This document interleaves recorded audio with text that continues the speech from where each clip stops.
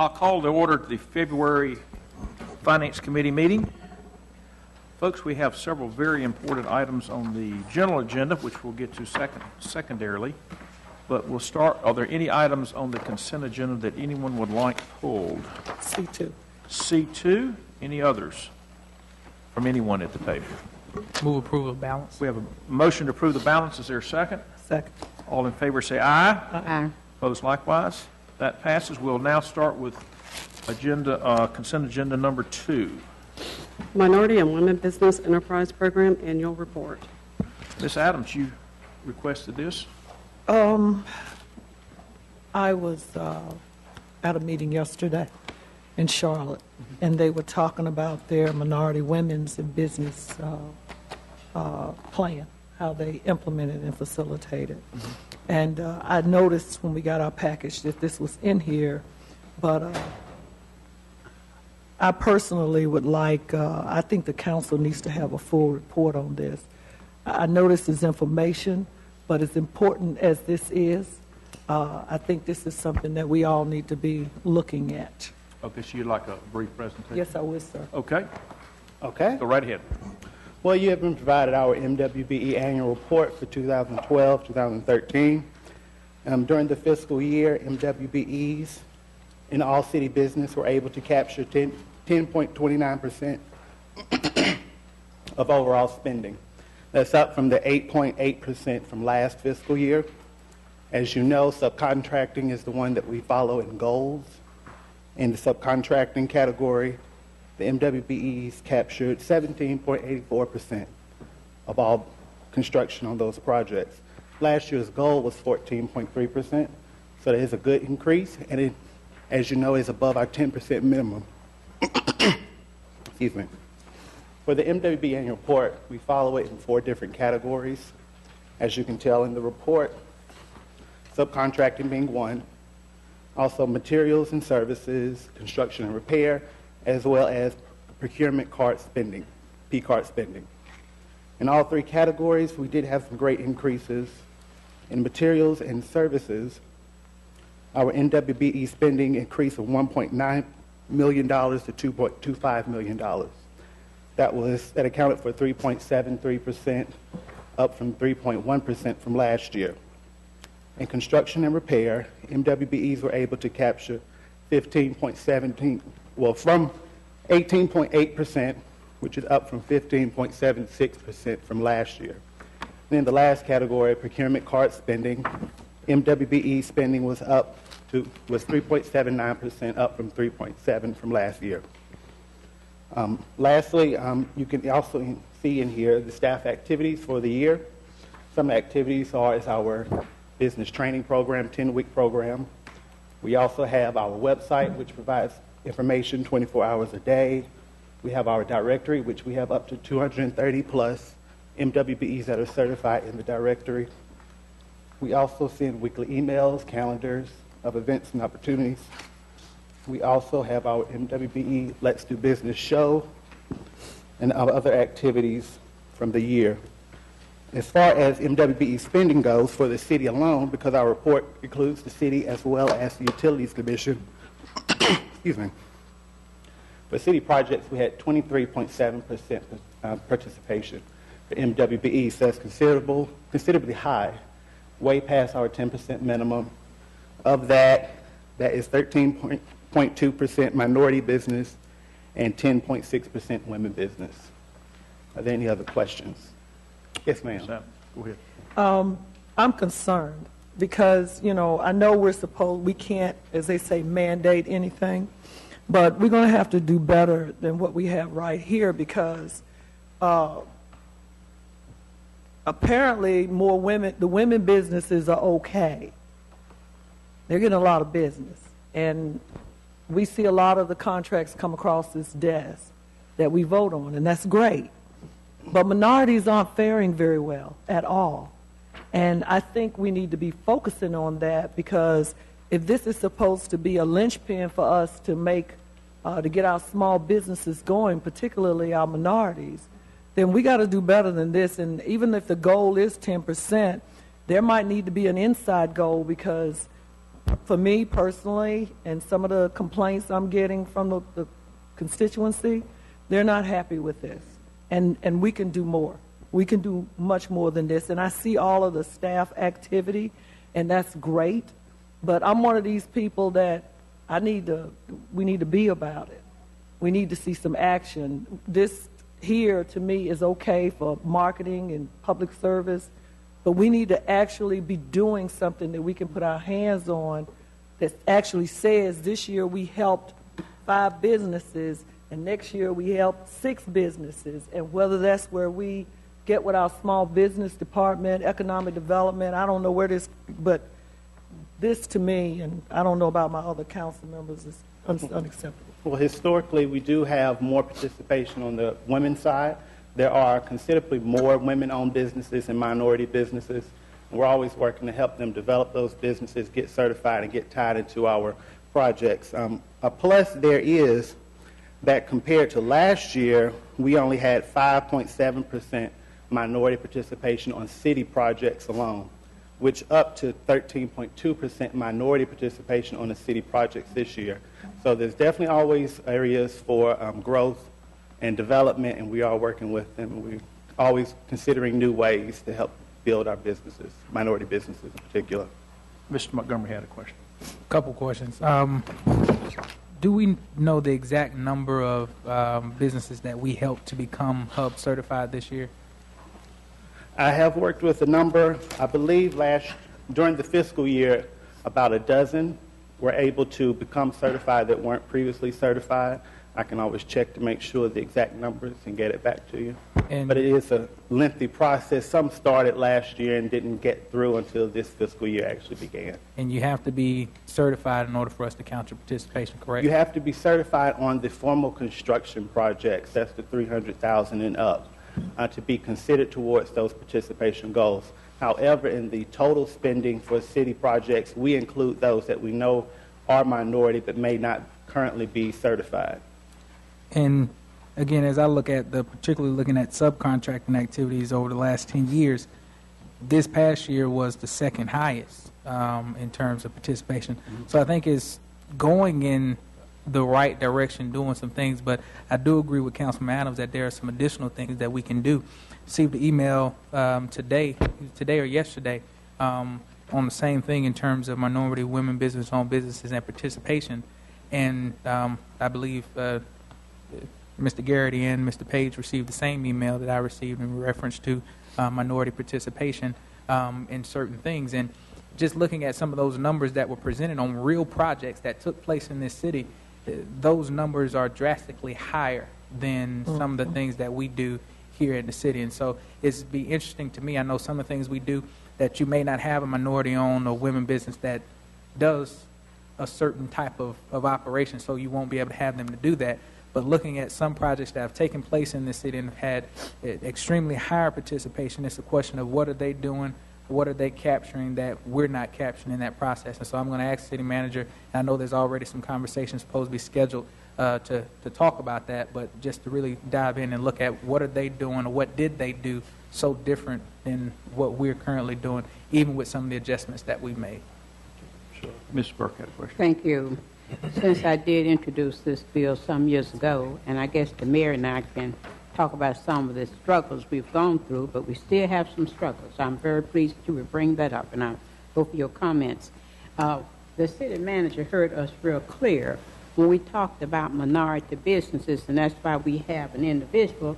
But the question comes to my mind, and I've said this before, when we do get new, we have what we do, the way we do it, what's different that they bring to the table to help us to improve the program. And I think what you need to do, Mr. City Manager, is to look at the comments that was made, but also like these 35 people I read about, how do we track them? I'm not going to try to tell you how to do your program, but there ought to be some kind of more of a concrete plan that we track them, we see what they're doing, and when an individual is hired, it is to move us to another level. And I would hope that, Mr. City Manager, please look at me. I hope he has the lead way to make changes, because some of our new employees come in and they want to make some changes. but we don't know what keeps them from moving to that next level. In all fairness to Mr. Farabee, I would like, we know some of the handicaps we've been having with the department that he's in, and I would like to see from him to give a report to us, what did he actually bring to improve this program? Thank you. Ms. Light had a question or comment. Explain to me, if you will, the difference between certified, I gather that's with the state, Yes. and licensed.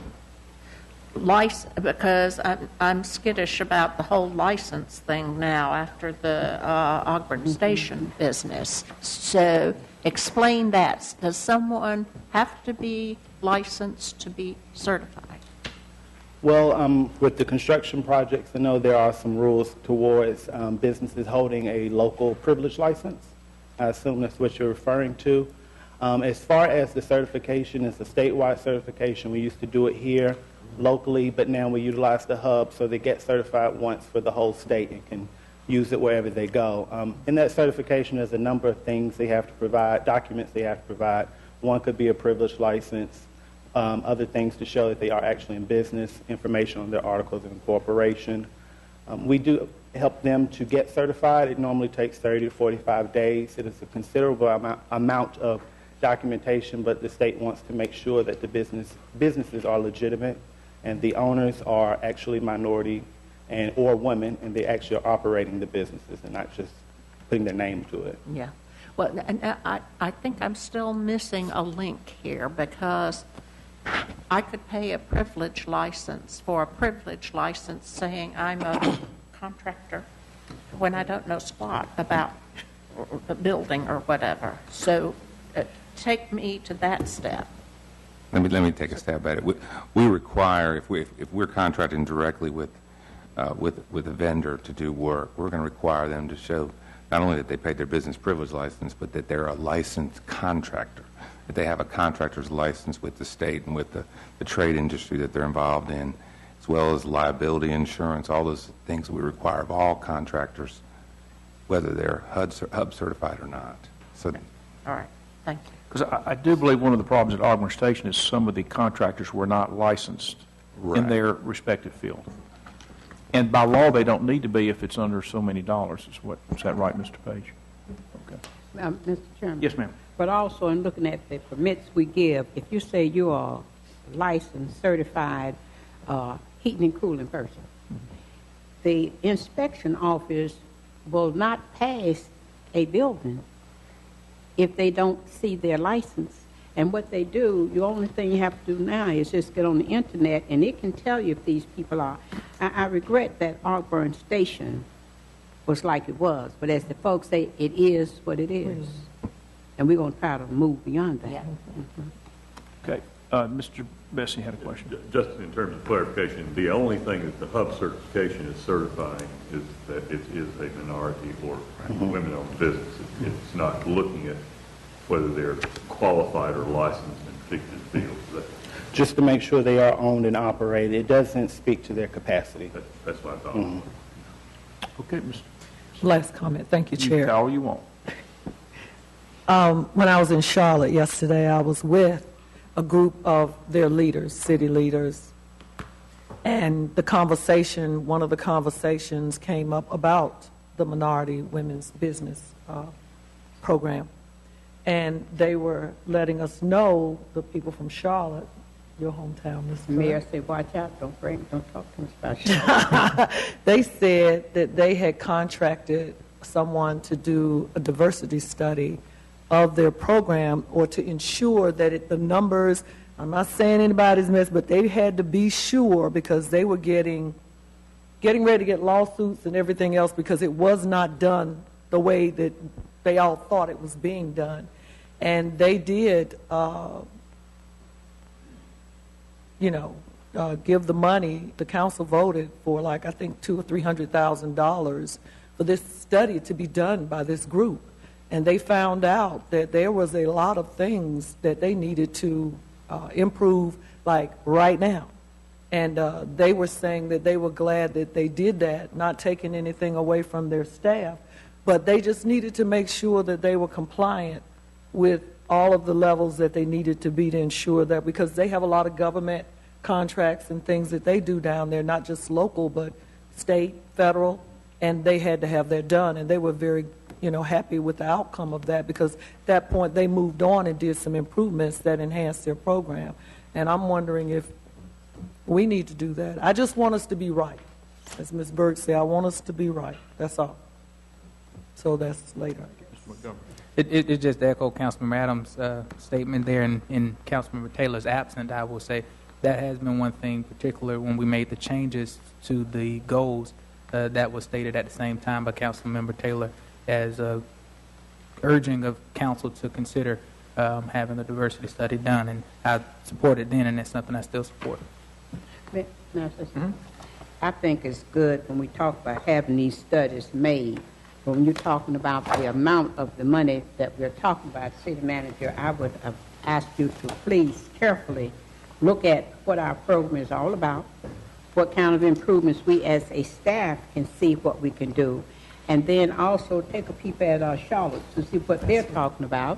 And if we do something like that, we may not have to spend the type of investment that, because that's a lot of money with the economy like it is, but I think it's a good point to bring up. Okay.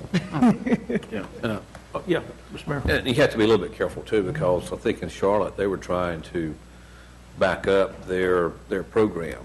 And sometimes the diversity studies won't back it up, and then your program gets diminished, and you have to go the other way with it. It can't be as strong as you really want it to be. So you have to be a little bit careful about those things. What do you mean by backup?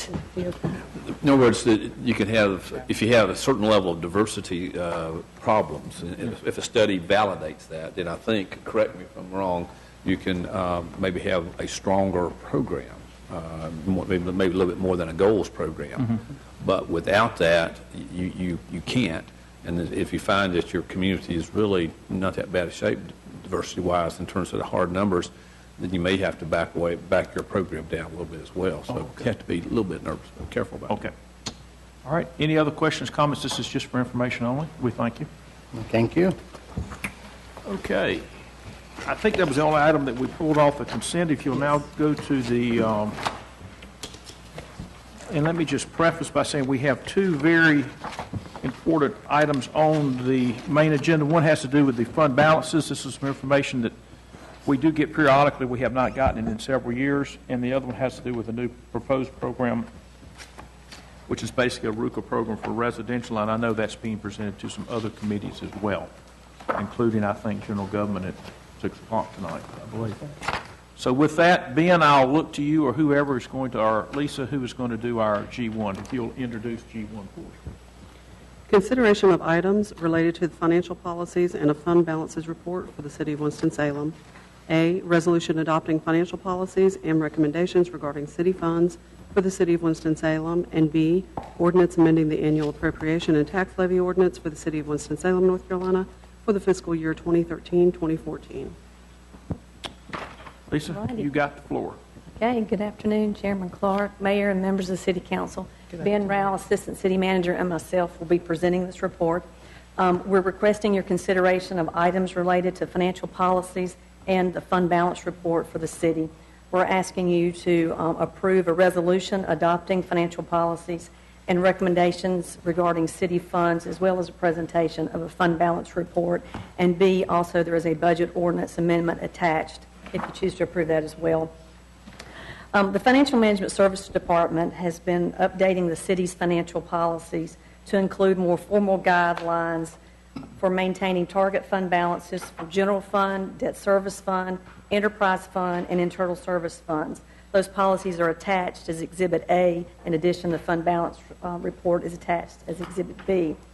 The financial policies document is really just a compilation of long-term financial policies that the city has practiced for many years.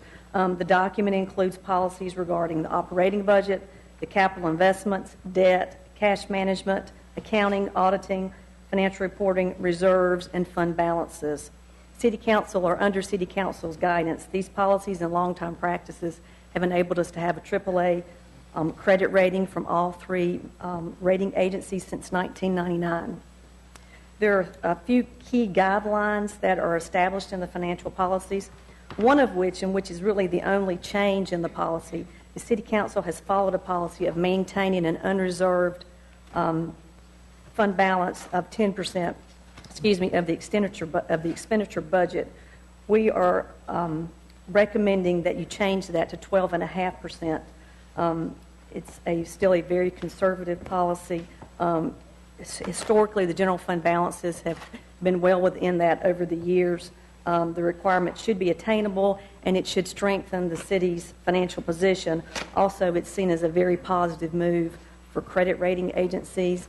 They all three are developing new guidelines in this economic times, and more stringent guidelines is that, and this is seen as a very positive move.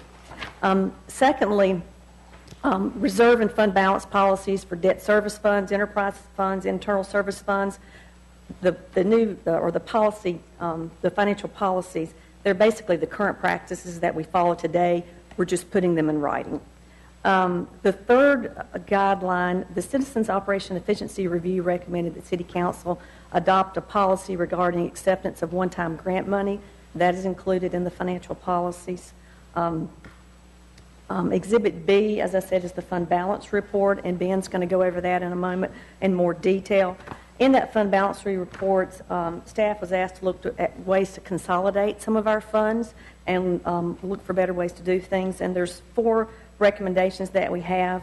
One is to account for property taxes allocated to the Mass Transit Tax Fund, which is currently in a special revenue fund. We're recommending deleting that fund and just putting them all in the Mass Transit Tax Enterprise Fund. Secondly, we're looking at moving the sales tax, which is Articles 40 and 42 actually are now in the special sales tax fund, and we're looking at moving them directly into the general fund and debt service funds as appropriate. Third, we're looking at eliminating the cable franchise fee fund, which is basically a fund that just has a remaining fund balance that needs to be spent out. And fourth, we're going to be recommending to transfer $4 million from general fund to the health benefits fund and the workers' comp fund to meet the targeted fund balance reserves that we recommended in the document for catastrophic claims loss, and to mention also the other targeted fund balances that have been our current practice are met as they are. These are the only 2 that have not been met. And if you choose to do that, there's a budget amendment included in this package to do that. And the other recommendations that we have actually would be incorporated in the 2014-15 budget if you choose to recommend those. And so with that, I will turn it over to Ben, and he's going to go over more specifically the balance report. Ms. Light has a quick question. Yeah, Lisa, explain to me the part about accepting one-time grant, that policy. The way I read it, it says we will accept that and then think about whether we'll, extend that, those positions. What about those, and I think we've had some that say, we'll give you the grant for 5 years and you have to fund it for the next 5 years. Mm-hmm. Is that addressed here at all? I don't think so. I think more the point is to address the fact that if it's a one-time grant, it should come before council with council's, knowledge and acceptance that it is a one-time grant, and when the grant is over with. Councilmember Light, a good example would be the stimulus grant we received that funded the police officer positions. We were required under the guidelines of that grant to carry those positions 1 year beyond the 3-year grant period. Yeah. Obviously, we would have to do that, but then the decision comes what happens in after 5. That. And what this policy says is that would be reviewed and discussed by City Council as to whether those positions will continue to be funded. Okay. All right. Thank you. Dan, you had a question? Yeah, actually had a couple, if I may. It seems like the time. Just to follow up on that first, would you include any kind of action level for that recommendation? That is, if a grant is less than, $20,000 or $30,000, whatever, it doesn't have to come through for council approval, or is the concept that no matter how small, you'd have to get council approval for a matching grant. Essentially, they're coming regardless of the size. Yeah. They are coming through for your approval. Right now, what we've been done is if it requires a match, either directly or at the end, no matter how small it is, we bring it here first. So this isn't going to increase the number of items that we look at. Then the other questions I had have to do with the minimum general fund unassigned fund balance recommendation from 10 to 12.5. Two questions really. One, do you have trend information over time indicating that we have historically not been dropping below the 12.5? And two, can you tell us what impact it would have on the current, about 18% unassigned general fund balance if we take the recommendation of transferring $4 million from the general fund balance? Okay. First of all, historically, I'd say for the last 10 years, there have been 2 times that we have dropped below the 12.5, and they've only been slightly below 12%. So I think it's very attainable. The policy has been 10% for years. State statute's 8%. I think it's a target, and I think it is attainable. This last year was 18%. In 2012 was 16. 2011 was 17. So it's for the last several years, very much so. And then the $4 million transfer, what effect would that have on? We actually have a chart to show that. So I think Ben will go over that when we get to the chart. You can see it a little bit clearer. Ms. Burke? Yes, Mr. Chairman, I would like for her to go more in detail with 3, eliminate the cable fund franchise fee. Those are funds that are, if you remember, there was PEG money that we actually received years ago, and it's actually been sitting there for quite some time. So once those funds are spent, and they can only be used for PEG money, it can only be used for that. So once they're spent, we can actually eliminate that fund. And Marketing Communication has a plan for that. Yeah. The reason I wanted that to be brought to the attention, because when we bring up the cable, a lot of the individuals in the city who are paying, but that cable company who controls everything, those fees that they charge, I thought it would be interesting for us to make some comments about it, because we're not really giving the cable company. Correct. But the cable company that we are have a franchise with, the one we have a franchise with, Mr. City Manager, how do we have to they have us in a bind. The state changed the law several years ago, and we no longer have the franchise. The state has the franchise. We have zero control over the rates or the regulations of the cable companies. We do get a cable franchise fee as part of the utility franchise, but we have no control over the cable company. So now when our constituents talk to us about it, we've heard it from you. I will say, Ben is going to go over a minute. You'll see all these numbers. Yeah. This actual fund has very little money left, and there's no new money going into it. So we'll go over that specifically. I just want to take. Yeah. Okay. Ben, if you'll come up. Good afternoon. Good afternoon. I'm going to be primarily focused on pages, I think it's page 55. I'm going to start on page 55 and just want to briefly go over this first table. This first table shows where our funds stood at the end of fiscal year 2012-2013 in terms of their fund balances. We've shown a number of designations of those balances, and I just wanted to briefly describe those. Reserved by law basically means balances that we're required to set aside either by some external party. A good example would be state statute requires us to set aside general fund balance to cover any outstanding encumbrances at the end of the fiscal year. Reserved by policy would be more reserves that have been set aside based on council policy. So, for example, in water and sewer, when the city entered into an agreement with the county to create the City-County Utility Commission, water and sewer revenues were to only be used for water and sewer purposes. So that's been reserved by policy. Now, within that area, if there's a fund balance, I would submit that you could use those funds for water and sewer projects or purposes, but it's still restricted for that purpose. And that's also set aside to help maintain the financial sustainability of the fund. Then committed by appropriation would simply be those funds that have actually been appropriated as part of the budget, whether it's the current fiscal year budget or even prior year budgets in the case of some of our multi-year capital project funds. And then the green column there is undesignated. And undesignated truly is just that those funds would be available for any purpose that the council chose to appropriate those funds for. So that's the kind of the summary there at the end of the fiscal year. If you turn to page 58, what we did was do a second version of this table to reflect the financial policies that Lisa reviewed, as well as the recommendations that we're proposing for some of our funds in terms of our fund balances. Wanted to just really hit on those funds, kind of point out those changes. So to start with the general fund, in the previous page, we were showing a undesignated fund balance of about $14.4 million. With the increase in the reserve from 10% to 12.5%, that reduces that undesignated amount by about $4.4 million.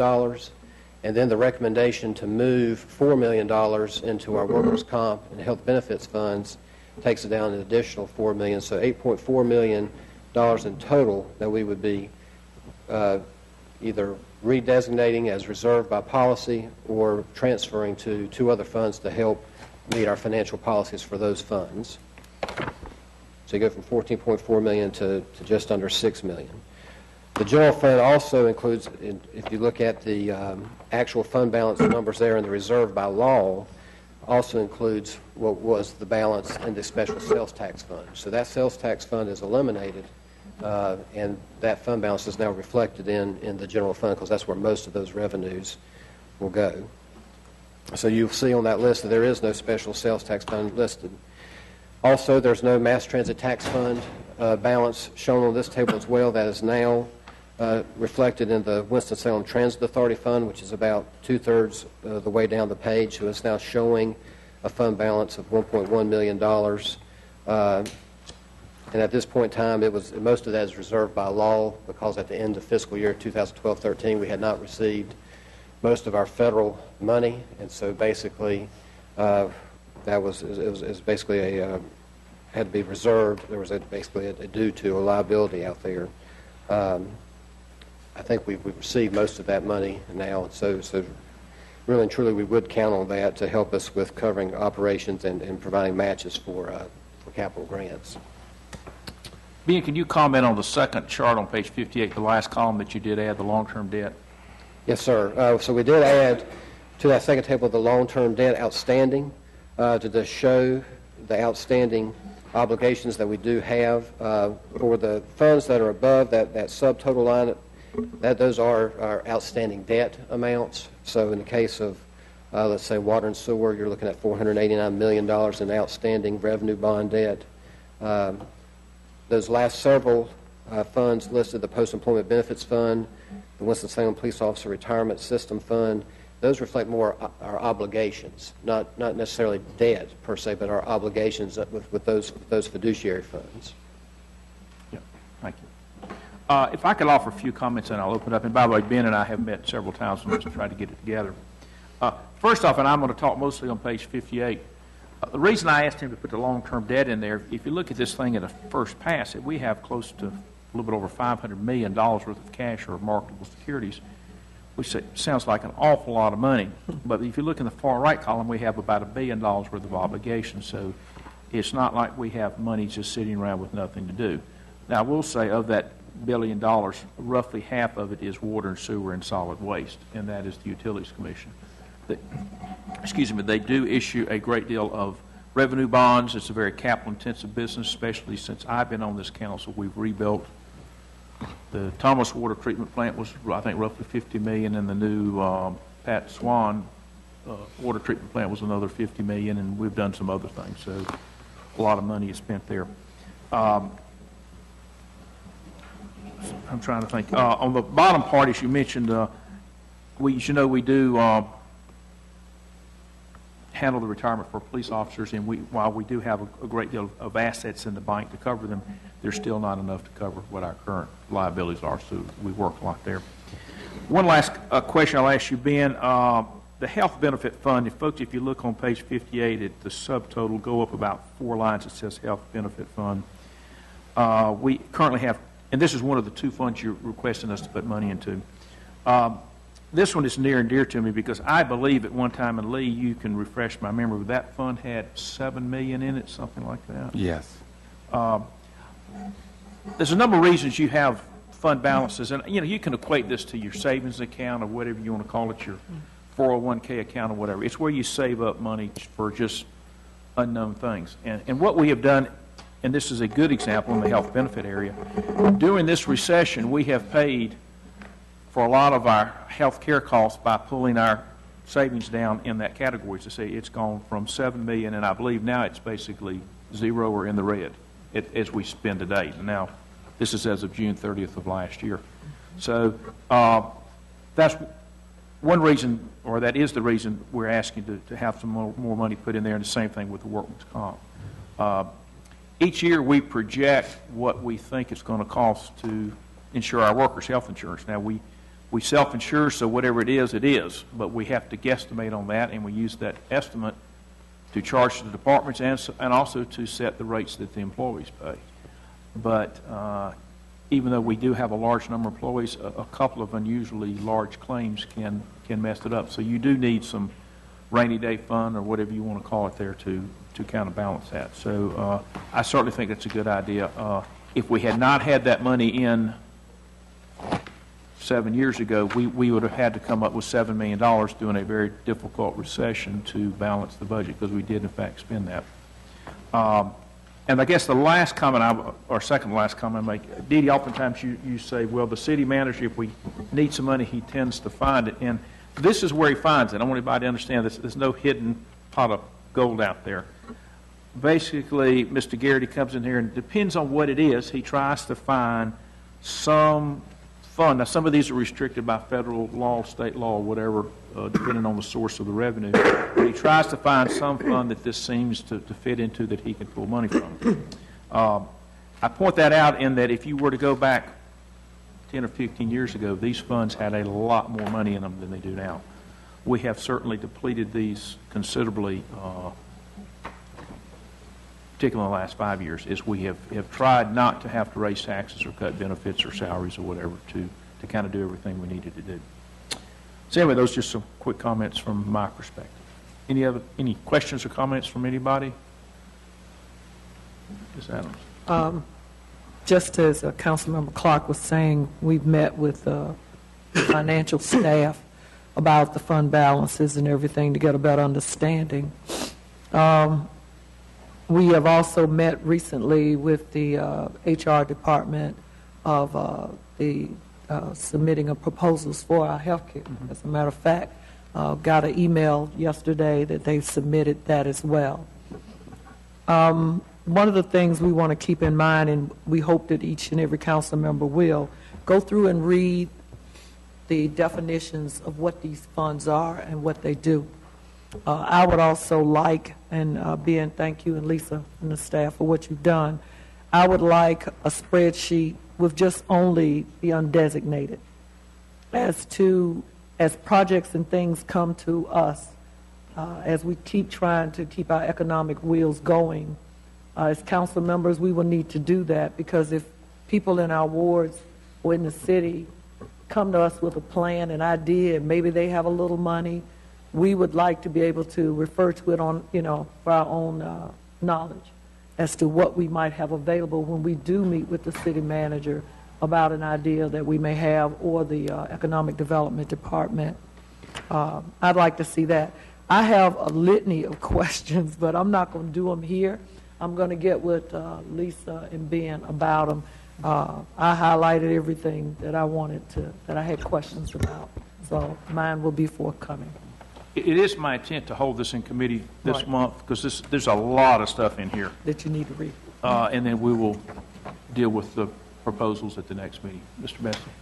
I did have one issue that I wanted to raise, an item in the revenue policy Do you have a page you'd like us to refer to? Page 12. 12. Under revenue policy, it's sub-item C. Hang on. Dan, give everybody. Sure. Page 12, item C, under user fees? Yeah. Okay. Go right It currently reads, user fees will be established to cover the cost of services that can be individually identified and where costs are directly related to the provision of or to the level of service provided. I'd suggest for consideration the possibility that may be more sweeping than we intend.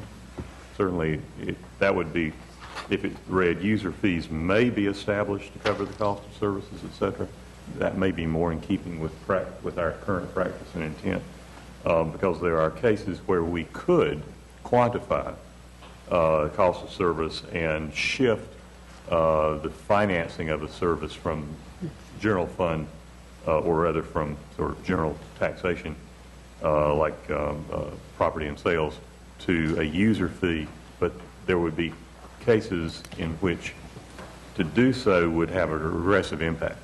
For example, to change our practice of including the cost of sanitation pickup, the basics, that is that every household has to have garbage or recycling that everybody has, and to shift that from sort of the general tax base to a per household user fee would have a regressive impact. That is, it would charge a modest income household a higher percentage of their income.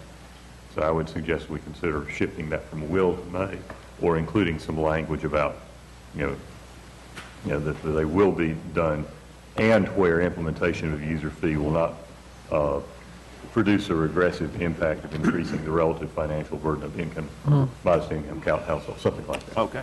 It's been noted. James, we're on G1. Okay. Mr. Montgomery's been waiting patiently. A couple questions. As we look at the long-term debt that's there and seeing that highest amount there is in the water and sewer and looking at our city county utilities, with the breakdown of that in terms of being city county utilities, what I see our share of that, is this the same number appears on the county balance sheet? What is there? How does that work? How does that actually break down? It's all on our balance sheet. We own the utility system, the land, and all of the bond obligations, so none of it is on the county's balance sheet. We should appoint all the members to the City County Utility Commission then. I'm sorry. You're out of order on that. Good. Yeah. For example, all the employees of the Utilities Commission are city employees. Right. Go ahead. Right. And I'll save that for some more conversation later. With the fund balances that we have here, what type of restrictions are there in terms of? Well, the better question is, what do we get back from these dollars sitting in the accounts? Do we receive any interest income on these, and where is that allocated, and how is that allocated? The way the investments work is all the city cash is pooled. So it's all pooled, and investment income is allocated to each particular fund. With the exception of all of the general governmental funds, it gets allocated to debt service fund. Does that answer your question? Yeah, okay. It does. Mr. Chairman. Let me just 1 second. Let me just point out, too, under the assets, and I happen to sit on the, if you look at the Whispers, which is the third item from bottom, Whispers, 60% of that, I think, is stock, and 40% is cash or bonds, something like that. Probably even more 80-20. 80-20, whatever. But most of this is hard cash, but some is stocks and bonds. Ms. Burke? I was going to say, maybe Ms. Saunders, this is about how we invest our money and who's investing our money. Did you go with us to see those folks in New York? Yeah, a long time ago. Long time, and our money, we'd never actually seen the overall picture of the money and who's investing it and where they investing that money, and I felt that it was important for us to see that and to hear that. And I think for the new council people, it may help you to understand, because we talk about spending money, but we need to make sure we keep a triple bond rating, how that money is being invested and who's investing that money for us. Actually, if y'all could first follow up, get us some information on where that $501 million is. Okay. Other questions or comments? Again, I'm going to keep this in committee. That this is a lot of stuff to digest. And for the new folks, I have seen this for, probably 8 or 9 years ago. It is quite complicated. Some of these funds are separated because we got some federal grant years ago for a specific purpose, and we segregate those funds. Others are a way of us simply to capture, and you mentioned the gasoline tax, for example. We capture that as it comes in from Raleigh and then transfer it either to the general fund, part or it's used for street resurfacing, and then most of it's used to cover operations costs in our Department of Transportation. It has to be for maintenance of municipal streets. If I could give a very recent example, we recently passed a resolution that we would capture part of the sweepstakes money to go towards RUCAs. Well, if we're going to do that, we'll have to capture that in a fund so that we'll know how much it is. And while it's just a bookkeeping entry, it is a way of knowing, well, how much did we get in? Well, when the money comes in from the franchise folks, they'll put 20% here and 80% there, whatever. But as was mentioned earlier, the dollars themselves are commingled into a single account. But that's how we can answer questions like the parking deck, for example, parking fund. When we sold the decks, that money goes into a fund that pays the debt on the decks we still have. So there's a story behind every one of these, I guess is what I'm getting at, and it's a lot to learn. Any other questions or comments for this? Again, we're going to think about this. Yes, ma'am. Since you mentioned the sweepstakes, Yeah.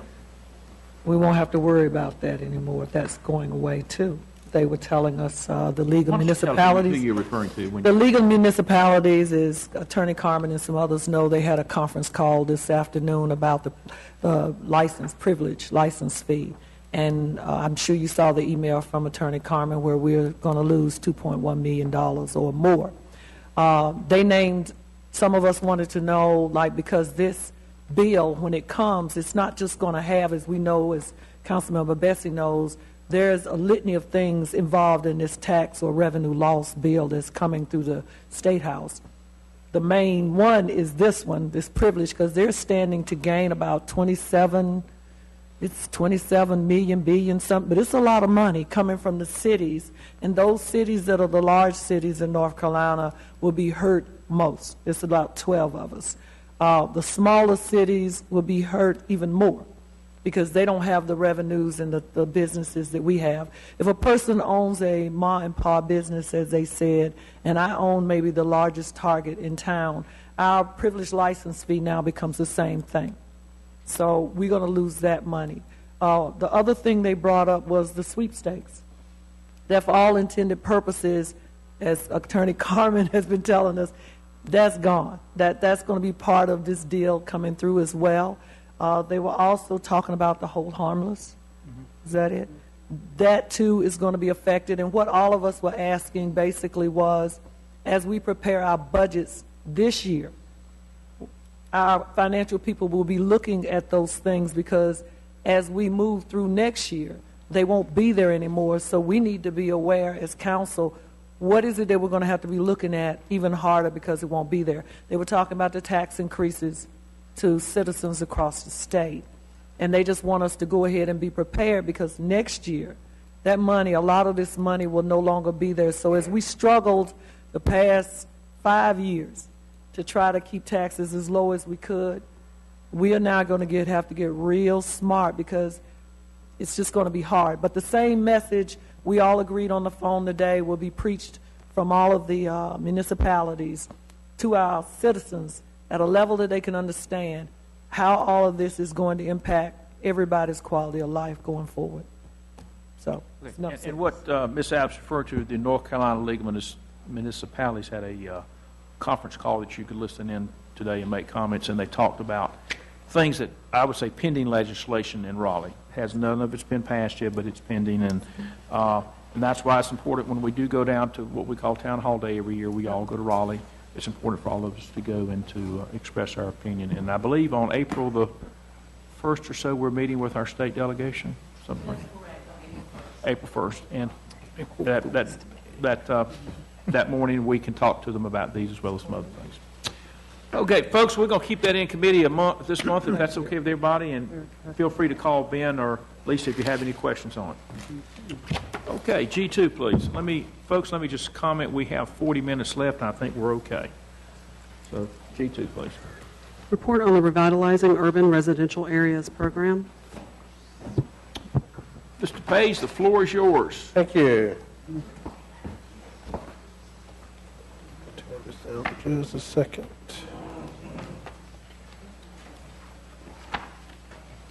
Turn it off for just a second. I'll give you a little background. First of all, thank you, Chairman and members of the committee. This item is not for any consideration. It's really for discussion purposes and for you to provide direction to staff as we go forward, assuming this is a concept, and it is in its early conceptual stages of trying to design a program to address some needs that we see out there that you all have sort of pointed to us as being critical issues for you.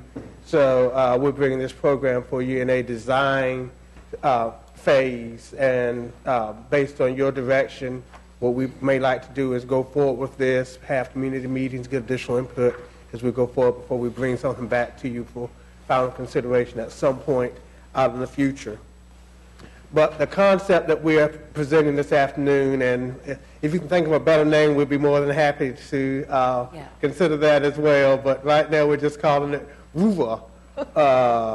Revitalizing, revitalizing urban residential areas.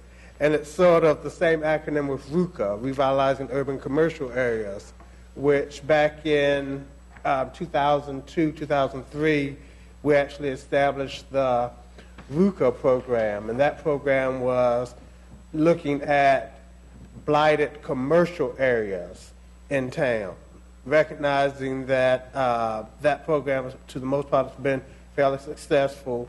What we've started looking at now is residential areas and using some of that same concept of trying to leverage private investment in order to help revitalize the areas that need it most in town. So we've started designing this program. I'm going to go through with today through you. And no, you can't see this map. I have it both in high tech and low tech, and it really doesn't work either way, but really just focus on the big blue blobs. That's really the most important thing that you need to be focusing on. Those blue blobs identify all around Winston-Salem the unfit housing violations from a 5-year period, fiscal year 2008 through fiscal year 2013. So looking at a 5-year period, and the unfit housing violations that have been cited through community and business development over that 5-year period. You'll see that the majority of those unfit housing violations are in the north, northeast, east, and southeast wards. There are a couple of smaller pockets in the south and southwest and one up in the northwest, but for the most part, they're all within the area called the NRSA. And this map will actually blow that up a little bit. And again, the tan area that you're looking at right in the center there is the NRSA. That NRSA is an area that is identified as part of our comprehensive plan each year by HUD, and it is an area that has at least 20% of the population is below poverty. So that's sort of an area that we're focusing on with this program, much like the RUCA looked at that same NRSA area. A lot of the programs that we now operate through community and business development using CDBG funding are in fact HUD-funded programs and recognize this area as our designated NRSA. But again, as we zoom in, you'll see that many of those areas are again in the North Ward, Northeast, East, and Southeast areas of our city. This is the same map, shows it a little bit differently. The darker the color, the higher the level of or number of unfit housing cases. So it's a sort of a heat map that shows you have some very concentrated areas in some portions of the city of unfit housing. based upon the levels of unfit housing, what we tried to do, and when I say we, I'm referring to staff from 4 different departments: planning, community assistance liaison, community and business development, city manager's office, work together to identify a blight factor. And the way we did the blight factor is fairly simplistic. The number of houses in a neighborhood divided by the number of properties that have blight. So it's a fairly easy computation that we did to determine a blight factor. Those blight factors range from about 6.5% of the units being unfit in some of the areas up to nearly a third of the properties being unfit in certain areas.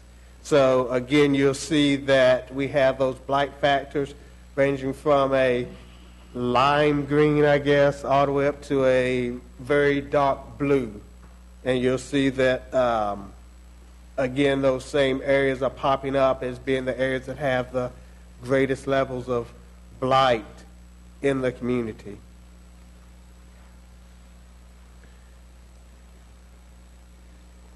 With those, and these colors are actually, I see them here as purple and green, or purple and yellow on my screen, but I think actually it's supposed to be red and green is what you're actually supposed to be looking at there.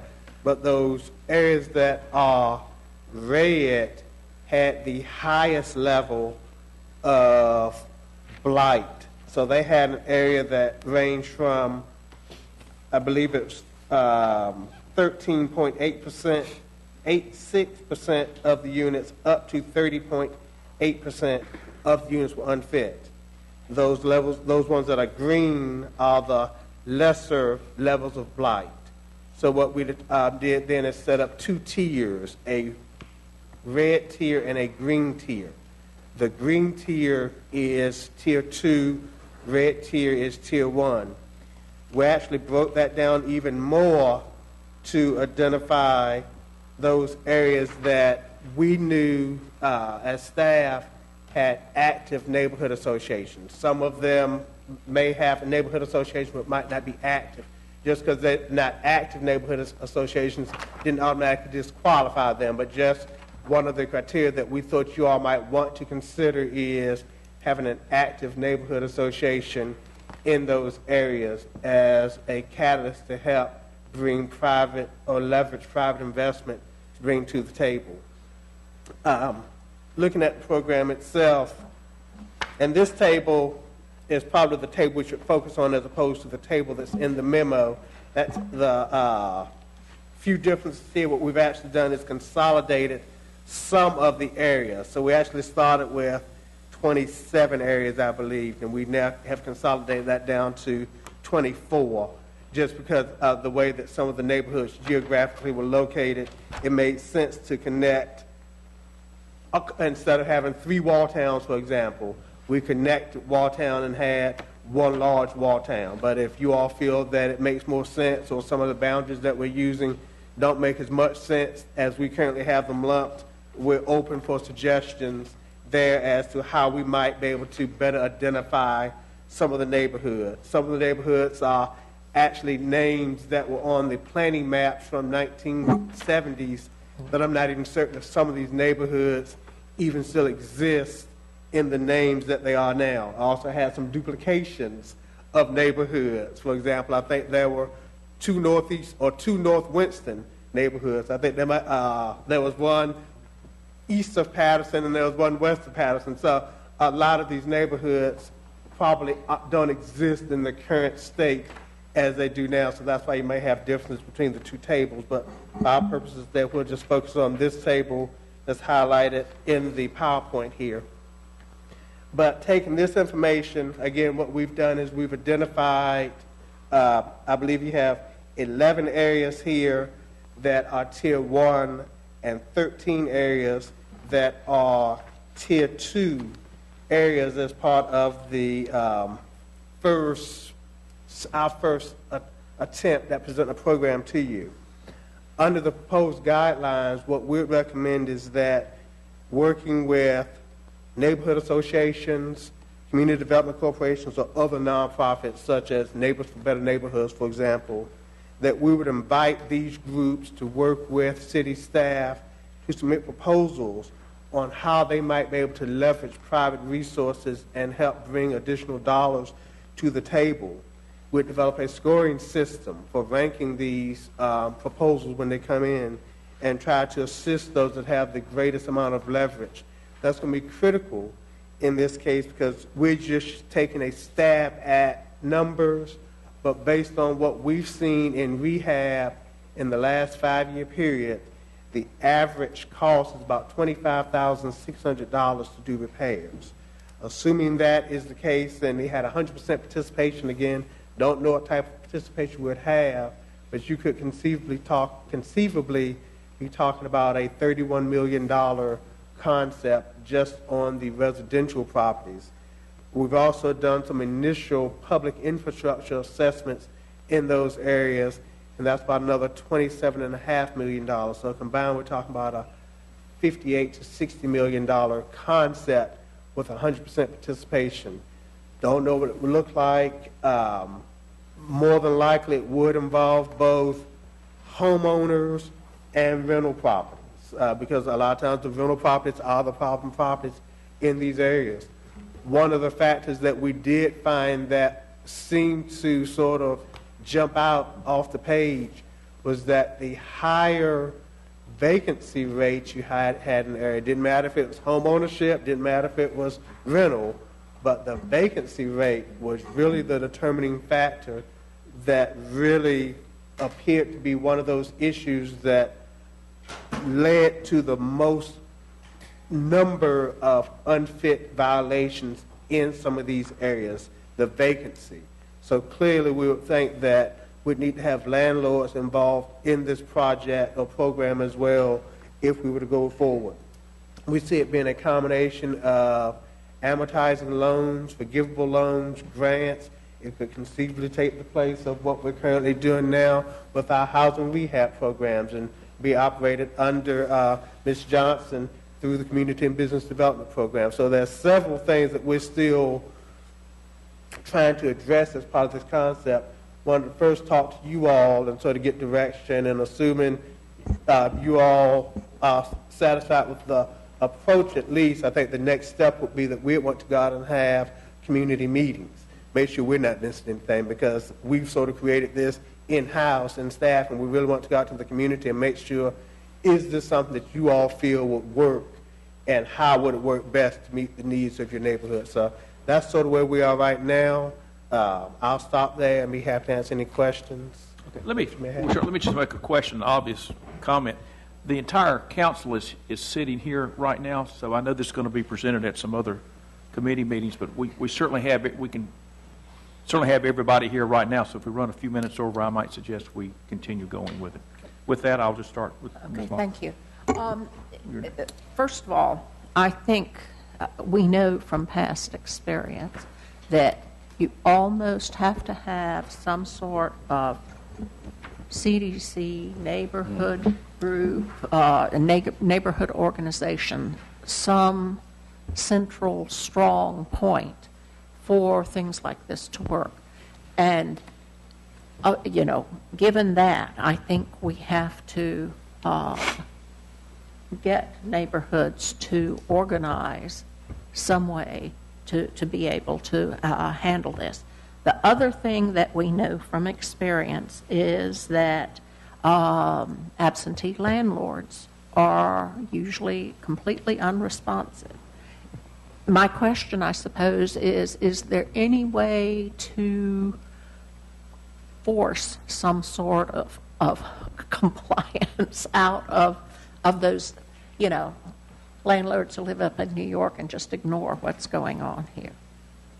Of course, the force of compliance right now is the minimum housing code. That's the leverage that we have, and we keep bringing them through that process. Some we see month after month after month, some of the same owners. Maybe with a combination of a continued aggressive code enforcement as well as a carrot to help them address some of their needs, we might be able to partner or collaborate and work out of some of those issues of continuing to see the same properties over and over again. Thanks. Hope. Yeah, all right. I'm just going to come around, Ms. Montgomery. You're next. Couple things. Couple questions before I make a comment. In the numbers that we looked at here, was there any consideration or in terms of if a certain percentage of homeowners took advantage of a program like this, what type of tax base increase would be potentially seen with that type of investment made in individual properties in terms of what return, immediate return? I know we'll see a return in terms of the neighborhood, but also with that amount of money being spent in some neighborhoods, what type of financial return could we potentially see back to the city based upon overall tax base increase on investment in a neighborhood like that? I know you may not have a number for me on that, but Have not, but that's actually a good strategy. We can take a look at that, Councilwoman. as well, when as we've been looking at this, and this has been something that's particularly close to me, one of the reasons I ran for office in 2009 in particular is because of the issue that I saw and continue to see with substandard housing in certain parts of our city. And we do have certain programs that we have that I think do certain things, but I believe, and I think many others believe, based upon what many organizations are doing right now, that we need to take a more targeted effort at looking at the areas and hotspots that are issues when it comes to housing. You see currently in our community that there are many individuals who make investments in our city who are taking this very same type of approach to how they make investments in community, doing it more targeted rather than sporadically investing dollars with a house on this corner, a house 10 miles away. And yes, for those families who live in those houses, it may be beneficial, but we have not seen a real transformation of a neighborhood and a community that's there. One point that I would ask staff to look at would be, and you may have already looked at it, but the White House Office of Urban Affairs has programs that started back in 2010, I believe, that they describe as Neighborhood Revitalization Initiative, which works to bring a collaborative effort within certain governmental departments to overlay what happens and does it in a targeted effort in a targeted way.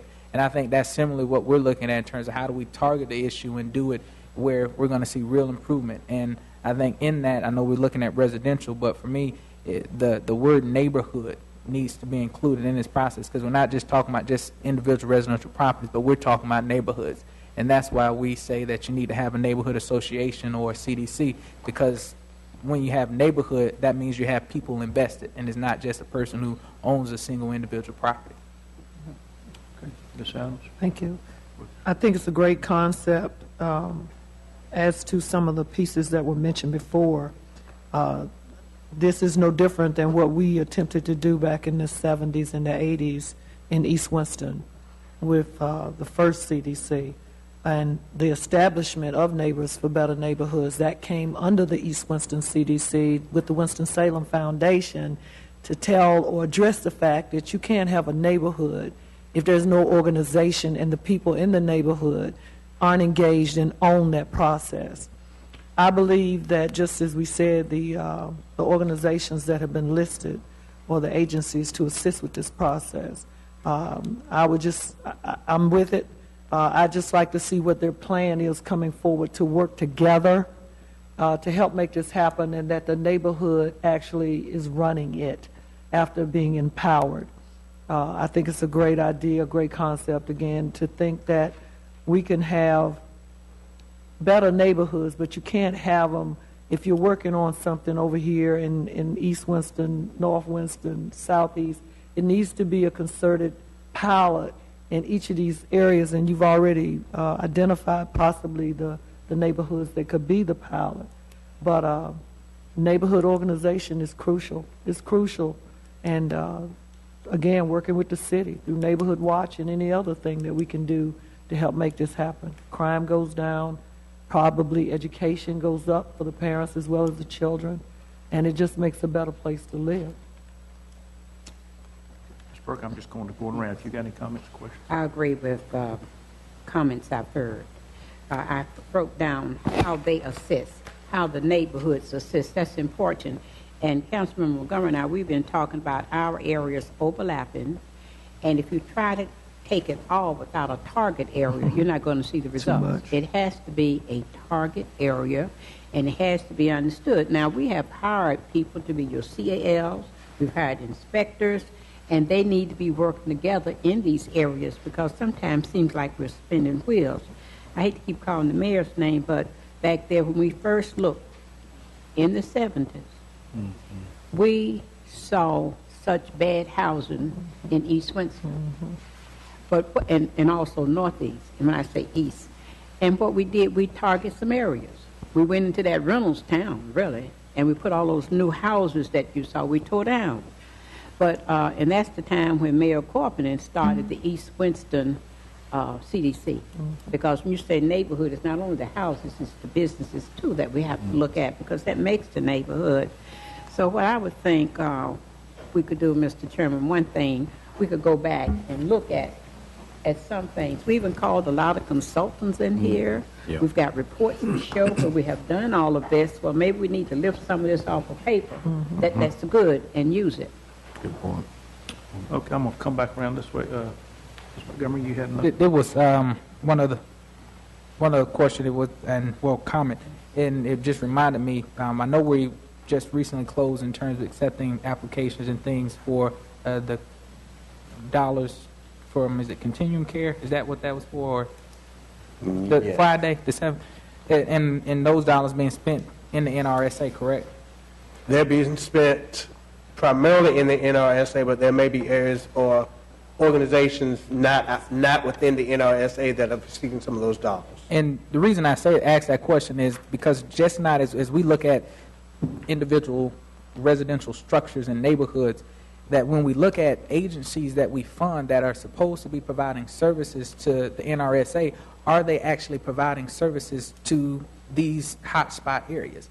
Are they actually providing services to the areas that need them and that are really seeing some of the brunt, or are they just blankly providing it? So I think these are real questions that, as you all are going through that process and reviewing these things, that some of the agencies need to be asked. Because, you know, we applaud great work being done by nonprofit organizations, but sometimes we do stuff long enough that we kind of get a tunnel, but sometimes we need to step back and look at the picture from a broader perspective and say, are we actually hitting the areas that need it the most in this big NRSA picture, and even outside of that, are we actually hitting those things? So as we look at this program, it's also essential for us to look at the dollars we're investing outside of that.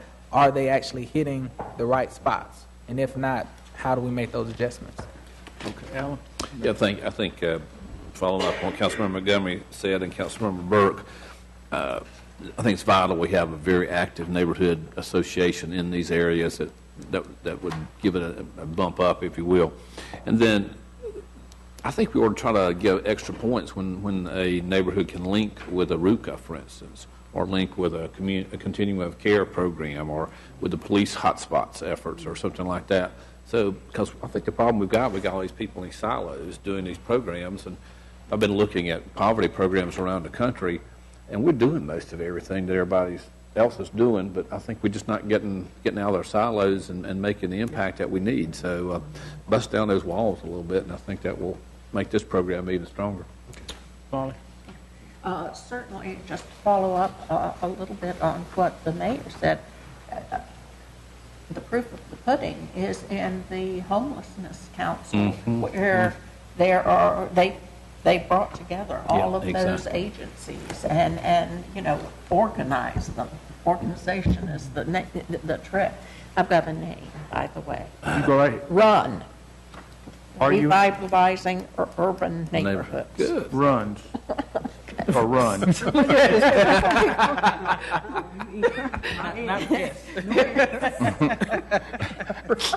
been a long Monday. Mr. McIntosh, I'm just going around the table. Yeah, okay. I'm going to keep my comments short. This is an area that I've spent an awful lot of time in over the last 30 years, working in up-and-coming neighborhoods. And I think one thing we need to be careful about is this is a very complicated process we're talking about. I do agree, though, that it's not just doing houses, it's doing neighborhoods. That's been proven time and time again. And I think we have a good example here locally with Habitat for Humanity. They've gone from doing houses to doing neighborhoods. Yeah. And it really has, they've taken the leadership nationwide.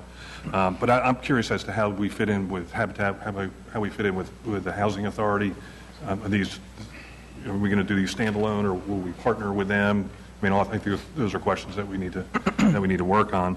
And also the NRI, the Neighborhood Revitalization Initiative, I think those monies are gone, aren't they? Wasn't that Dan Cornelius and the county were working with those?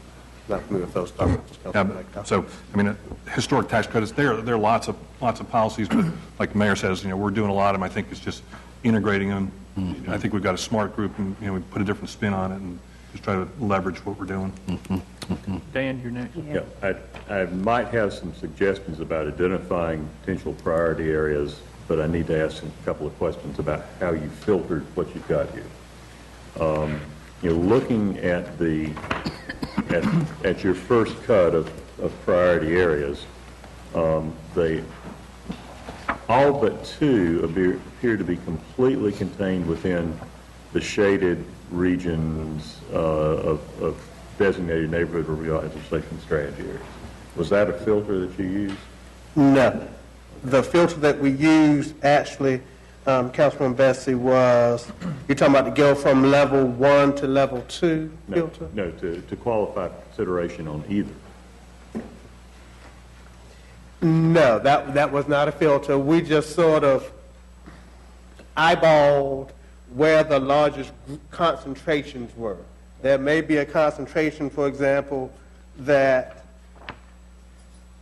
if you look at the west side of Peters Creek Parkway, south of I-40, there's a concentration right there. It wasn't as dense as some of the other areas, so that sort of excluded it. But there may be areas that could be included, such as that. Right, so it sounds like there was not a precise filter used. No, sir.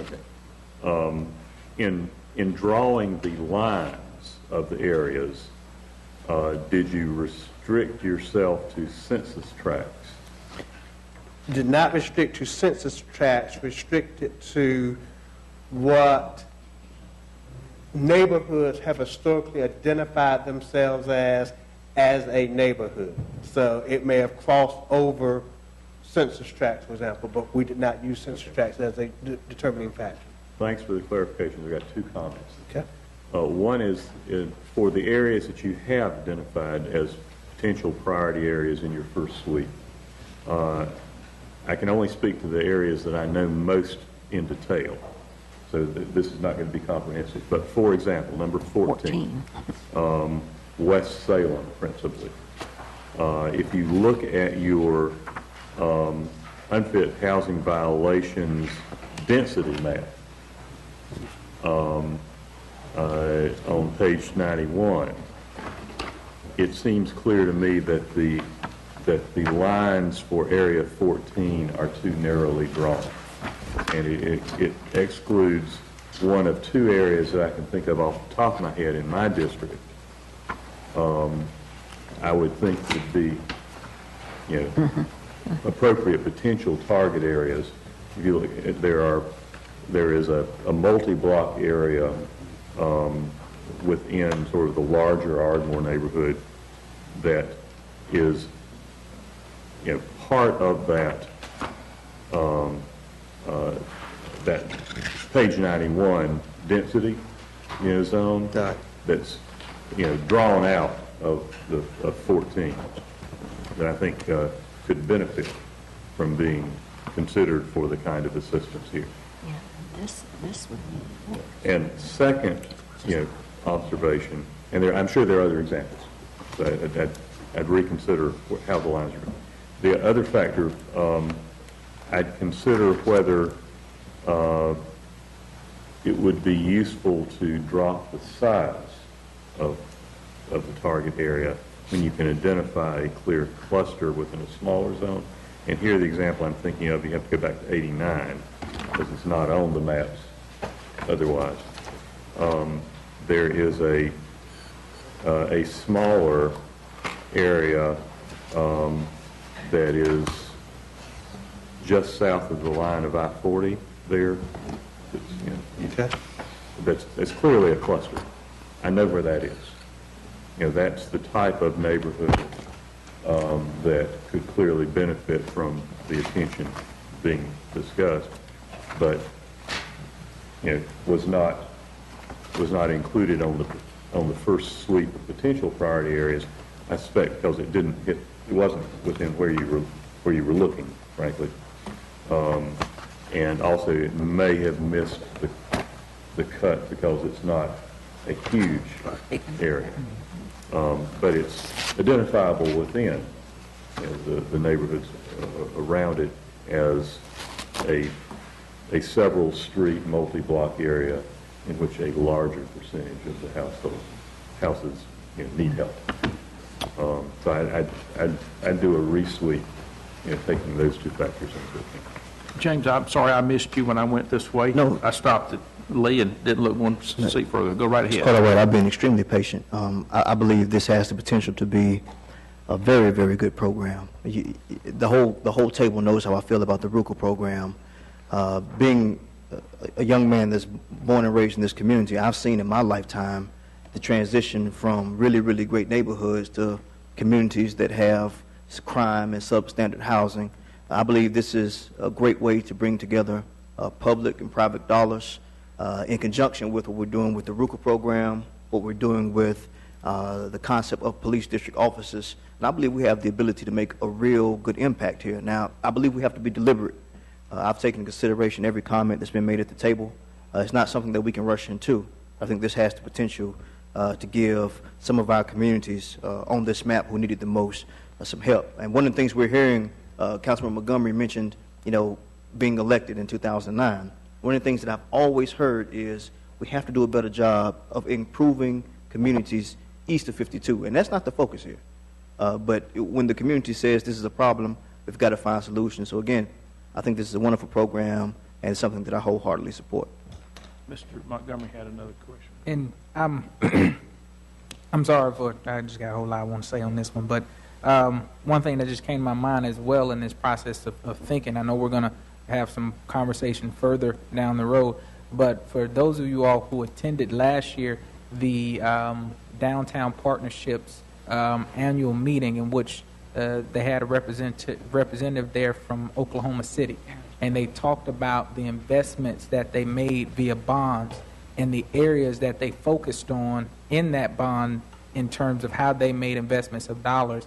I just really think that if for those who weren't there, just for a refresher, I think it's some of that information that we can get just to redistribute out. I think what they did in that process, and I think Charlotte looked at a little bit of that and how they were looking at their initiative as well using bond dollars, just looked at where are some of the areas of need and how do we help shift that, because when you shift that focus and you make that investment, again, you tip that scale back up again, and we oftentimes, again, look at the first investment, but as I asked for this one, what will be that return on the tax base? Because what they saw was an expansion of the tax base based upon the investments in some areas that were in need. So that's my last comment.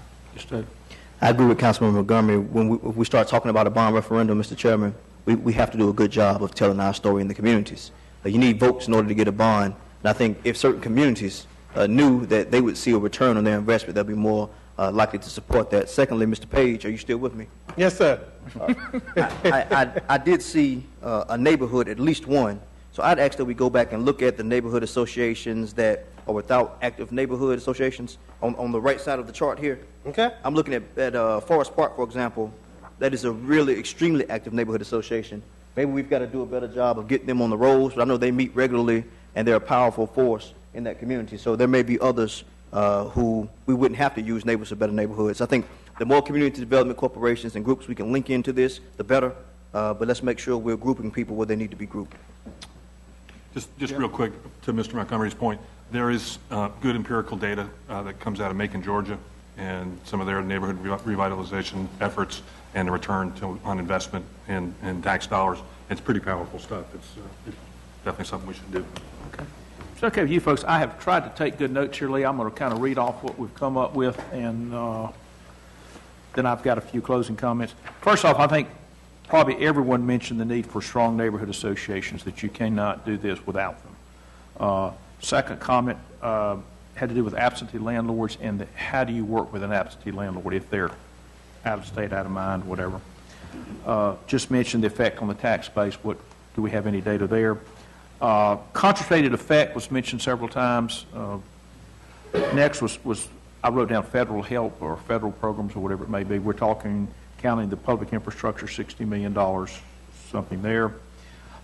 Ms. Burke mentioned what do we do in the past. I think it's a good point, maybe study what worked, what didn't work. Link programs, and initially that was linking them to the RUCA, maybe some of the police efforts, whatever. But then right after that, we mentioned Habitat and Housing Authority. So I think it's the whole, how do you get out of those silos and combine all those people? What are the appropriate boundaries? Should they be bigger, smaller, or whatever? And then maybe some best practices mentioned where it's Oklahoma City and Macon, Georgia. So those were the comments that I wrote down. And I'll just conclude with just a few simple comments. I think, Jeff, you probably said the most appropriate thing, that is this is very complicated. It is. And if it was easy, everybody would do it. I certainly agree with the issue of neighborhood associations, but then I look at the chart here, and can you have a strong neighborhood association if you have 50 to 60% of the homes being rental property? So I think that, how do you deal with that? I do think the issue of absentee landlords is imperative. The concentrated effort, I think, is very important. I don't know if it does much good to fix up one house and leave two dilapidated ones on either side. I just think it'll pull it down versus picking it up. But same time, we don't have that much money. If it's concentrated, then there's going to be one big winner or two big winners and a lot of losers, and that becomes tough around this table on what's my vote worth to somebody, so to speak. Some of us are used to it. Yeah, okay. I certainly like the idea of linking these with other programs. That's maybe a way to leverage our dollars. If Habitat's going into a neighborhood, maybe we go in with them, RUCA program, whatever. I think it's certainly too early to worry about or finalize the boundaries. We're going to have to do that as we go. But I guess my closing comment, there's certainly a lot of areas that need it. But how do you come up with a program that, to me, has lasting impact? I do worry about giving some money to an absentee landlord to fix the screen door, and because no one's living there and he lives in Oklahoma City or whatever, that the screen door gets damaged and it's just like it was a month later. So somehow I think you got to have that lasting impact, and I think it's been mentioned by several people. How do you, this concept, you got to be concentrated enough so you lift it up, and if you got a rehabilitated house on either side, then maybe that one in the middle gets lifted up as somebody looks around and says, wait a minute, I can fix this up because the neighborhoods can support the tax base. So anyway. That goes along with my thought that the most important thing to accomplish something like that, like this, is allowing people to realize that they have the strength and power to accomplish this. Yes, we can help, but if you do it, if you are the moving force behind it, it's going to last. Whereas if it's a throw money at something without involving people, the people who live there, it's not going to last. So, yeah, all right, James? Just a really quick comment. In my opinion, if I were doing this thing, step one would be to organize some of these neighborhood associations. Absolutely. Step one. And I think, that's clear direction to the staff, along with the council members and the cows. That's something we need to do firsthand. Ms. Burke? I know we talked about neighbors for neighbors going to assist, but in my area, we've already started getting those neighborhoods organized. And when I look at the project We Care, where all these presidents from neighborhoods come in here, they'll be some of the first ones we need to be calling together where they live and see. And when I first say how they assist, as soon as they say the city is doing something, people start asking us for money. We have to show them you're going to have to partner with us. And I agree with something the chairman said. You have so many absentee landlords, and they complain, a lot of them, but they're the ones who's tearing down these older neighborhoods, especially in East Winston. You go in the area like Bowen Park, Castle Heights. Now you're coming out the Carver School Road, into the Ebony Hill, into the Monticello Park. We have a lot of absentee people coming in, and they're not interested. They're only in the investment. And like you say, they could be living in Oklahoma. Mr. Page, I hope these comments were helpful to you. Yes, sir. Ms. Johnson will be back in a few months. Okay, let me remind the committee, we did put off till next month the fund balance. If you have any questions, please get up with folks. If I may take a point of personal privilege, there's a face that just walked in the room, and I just want to say I'm glad to see him back. Yes. Al, stand up.